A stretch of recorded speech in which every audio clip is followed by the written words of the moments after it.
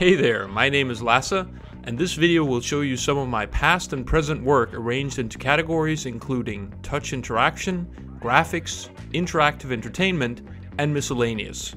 First up, touch interaction. Tap drag, an alternative dragging technique on medium-sized multi-touch displays reducing skin irritation and arm fatigue.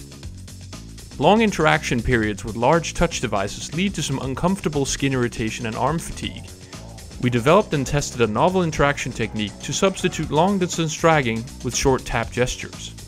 This new type of gesture was thoroughly tested within subjects compared to traditional dragging with favorable results. Plan Mix Play, a novel audio-video live performance instrument. Designed and tested together with DJs and visual artists, Plan Mix Play is a novel performance instrument that repurposes classic timeline editing interaction for live performances.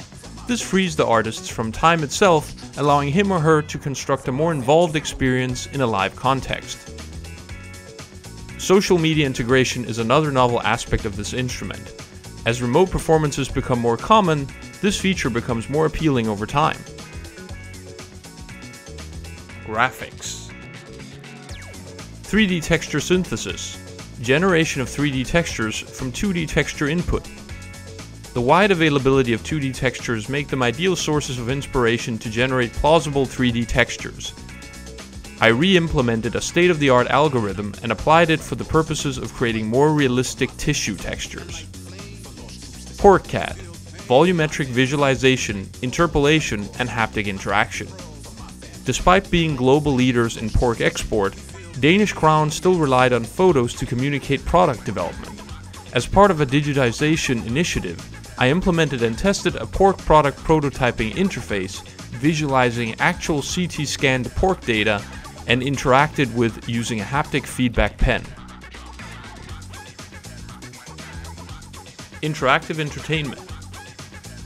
Computer-aided board gaming, augmented reality train game. Both virtual and augmented reality have always fascinated me. In an effort to learn more about augmented reality, I implemented a homography-based pose estimator from the ground up and designed a simple augmented reality-based train game.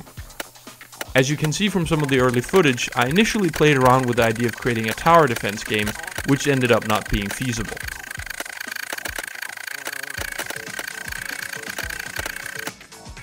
Gaze Train, gaze-controlled casual game. The previous project caught the attention of my then PhD supervisor, who proposed adapting the game to be controlled by gaze. People who rely on gaze interaction have a severely limited choice when it comes to gaming, so this project was all about contributing a little to the pile. At the core, it's a simple twist on the old Pipe Dreams game. Dolores, National Academy for Digital Interactive Entertainment Candidate Project.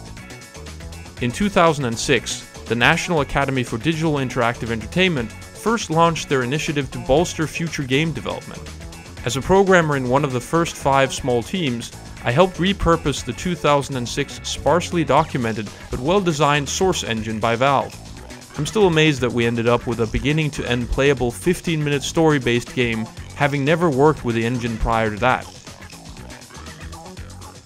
Miscellaneous. Post-it art. Easily removable fetching art. This was a very short passion project, completed over the better part of 2 weekends, making the most out of a blank white wall in downtown Tokyo.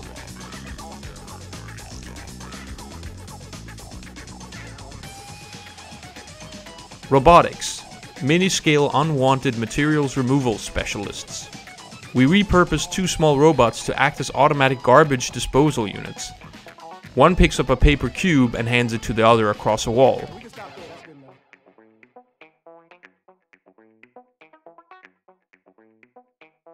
Thanks for checking out some of my work. If you want to know more, you can visit my website or reach me by email.